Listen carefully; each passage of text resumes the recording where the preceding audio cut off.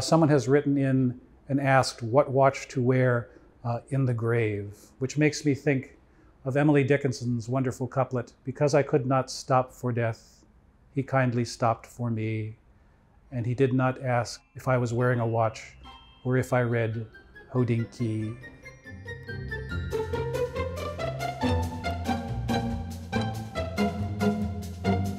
Hi everybody, I'm Jack Forster, and you're watching Hey Hodinkee, where you ask questions and we answer.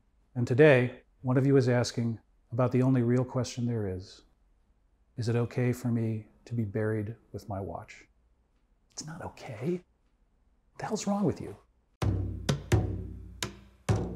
Hey Hodinkee, I dropped my watch. It's still running and looks okay, but I'm wondering about hidden damage. How can I tell if the movement is messed up? Generally speaking, if you drop a watch and there's some damage, you're going to know about it pretty quickly, certainly if it's anything catastrophic. Now, one of the things that can happen to a dropped watch that might not show up immediately is it might start running slightly fast or slightly slow.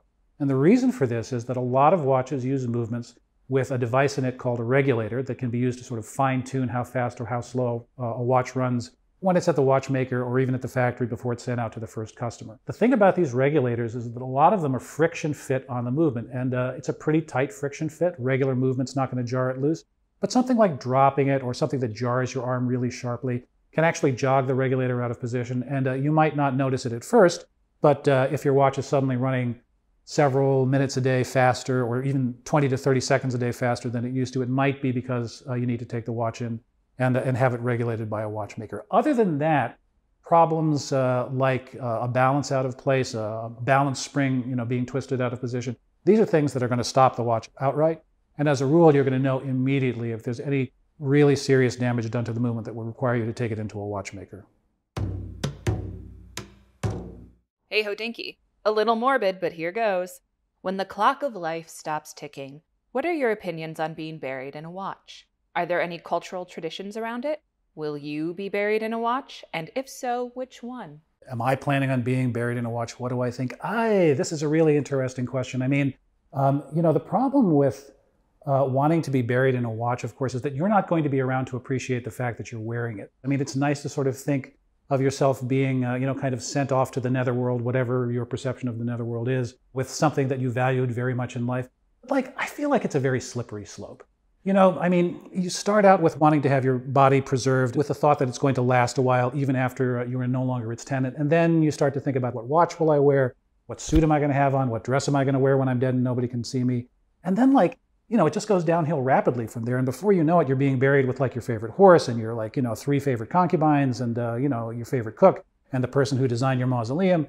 And, I think it's really, really useful to sort of reflect on the fact that your watch is not going to do you any good 6 feet under, attached to your formaldehyde-engorged wrist. I mean, my personal, preference is to leave watches out in the world where they're going to be able to bring people some happiness, where they'll be able to bring a friend of yours who survives you happiness, a family member who survives you happiness. Being buried with a watch is a beautiful thing symbolically. Günter Blümlein, who I revere as much as anybody in the watch industry, was buried with a Langenzone on his wrist.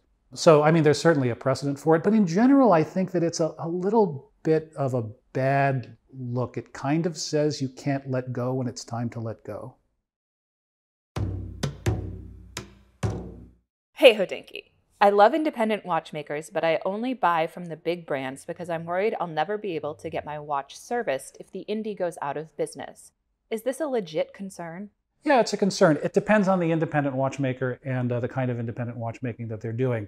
Anything that involves components made out of exotic materials, like silicon, for example, is probably going to be a little bit more difficult to repair over the long term. But, if it was made once, it can be made again. If you're talking about an independent watchmaker who uses base calibers from manufacturers like, the Swatch Group, from Girard-Perregaux, you're talking about at least the basic components are going to be relatively easy to replace in the timekeeping train. So while it's a concern, I don't think it's necessarily any more of a concern for independents, speaking of them across the board at least, than it is for, sort of watchmaking as a whole.